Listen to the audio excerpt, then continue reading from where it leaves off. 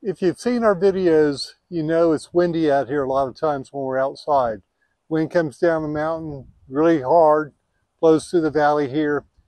So until we get windbreaks growing on either side of us, we have to deal with the wind.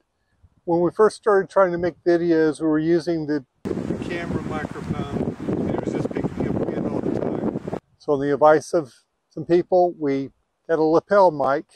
Even with the lapel mic, a lot of times we still get whistling of wind, and it just makes the audios real fuzzy, hard to understand and hear. So Pam did some research and found a little fuzzy cover to go on the microphone head that helps to cut the sound even further, cuts the wind noise. I've removed the little fuzzy cover from the microphone. The wind is probably around 12 to 15 miles an hour most of the time right now.